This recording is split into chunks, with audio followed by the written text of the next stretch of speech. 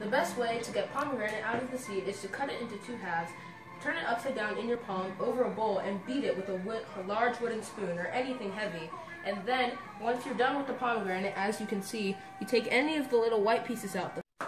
This is the easiest way to get out pomegranate. My mom taught me how to do this when I was around 3 years old.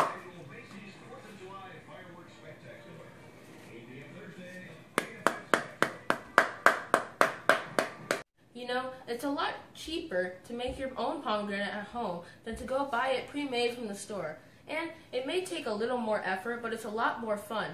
And you can make so many things with it, like fizzy drinks, smoothies.